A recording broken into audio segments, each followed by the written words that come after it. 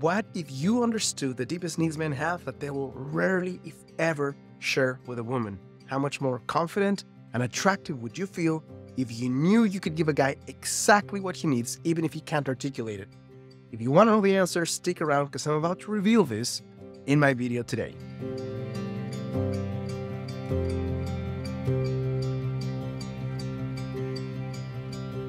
First need men have that will rarely, if ever, express to you is the need for you to have physical and sexual boundaries. Before you throw a tomato at me, please hear me out. Men, in this day and age, unfortunately, are going to place you into one of two camps. Camp number one, a woman I can have fun with, a woman I can have sex with, a woman I don't want to introduce my friends or family, you're the hidden secret, and that's it. Category number two is going to be a woman that demands nothing but the best from me, who I have to show up as my best self for, who can't just be connecting to any guy. She has standards and boundaries, which makes me more special, which makes me work harder, which creates emotional connection, which makes it far less likely that I'm going to disappear because I got bored. So that's the kind of woman that you want to introduce to your family. It's unlikely that a guy will ever say, hey, date number two, I'm going to ask you to have sex with me. Please say no so that I can work harder to get you. Guys won't say that. But if the guy is really looking for commitment, he's needing to see the value in you. And if you show up that way, he's going to be far more likely to put you in a different category and do what it takes to commit. Need number two, need for emotional support. Most of us men, unfortunately and sadly, are raised to not express emotions and to not feel like we need emotional support from anyone. All alone, I can conquer the world, I can sacrifice, I can risk, I can die, and I don't need anything from anyone. This is not true, unfortunately.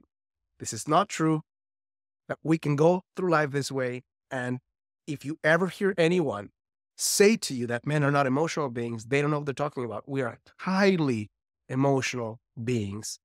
Many times don't express those emotions in the way that you need to understand us. But please make no mistake, we have suns and stars and universes behind these closed doors that if you have the patience in some ways and the tact in other ways, we can unleash and open and share more with you than we've ever shared before. There's a few ways you can facilitate this, and not for every guy, for a guy who's ripe for sharing more. And I'm talking about emotional connection, emotional support.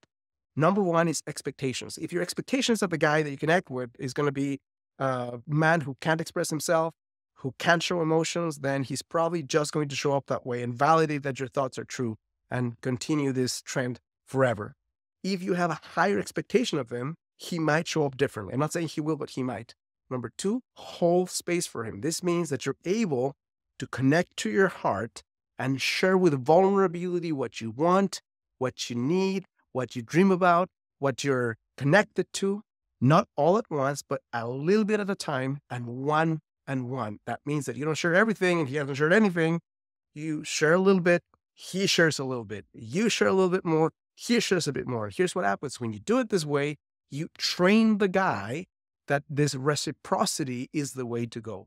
If you share 10 things and he hasn't shared a thing, you're enabling he's not sharing and you're doing it in a way that's going to hurt you down the line. The third way is to invite him to step up. This means have that extra conversation that you feel scared of having. Ask that extra question.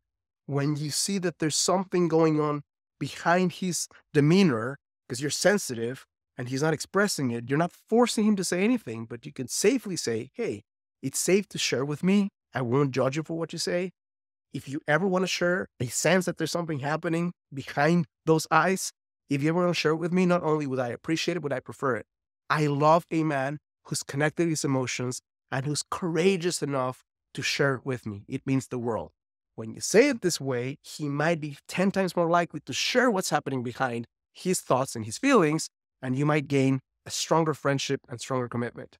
The third need men have that will rarely say out loud is they need you to have strong preferences.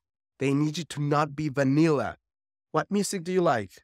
Any music. And what is your favorite food? All foods. And no one wants that. The more you're clear about what you want, what you intend, what you love, what you hate, the clearer path you give him to win your heart. He doesn't have to guess. He doesn't have to read your mind. He understands that there's things that you prefer, things that you don't prefer. You're not playing it safe so that he likes you more. You're sharing it the way you feel it. And when you share it this way, the right guy will want you more. The wrong guy will more quickly evaporate into nothingness.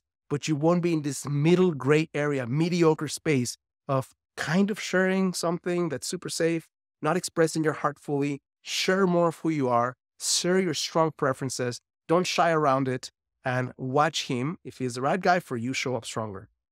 Now, before I share my last two needs, which are some of the strongest ones, if you're a single woman watching this, I'd be willing to bet you're not fully aware of the root cause of why you're single. What I've done is I've taken 13 years of helping women from all walks of life, every kind of love challenge you can imagine, to attract their ideal life partners, to do so in a fraction of the time. And all you have to do if you want to understand what's holding you back, what's your blind spot, is go to the first link in the description of this video. You will see a page that looks like this. Answer a few simple questions, and in 60 seconds or so, you'll have two things: the answer to the question why you're still single, and number two, custom report that's going to share with you, based on your specific blind spot, what's the number one thing you can do starting today to attract the guy you want and not experience more pain in the process. Fourth need is being needed. Having a woman who's clear and confident enough to need a man in the healthiest of ways, which is interdependence. It's not codependence. It's not independence. It's interdependence. Here's the truth. Please hear me out. If you don't need the guy that you're with and he knows it, he's going to disconnect.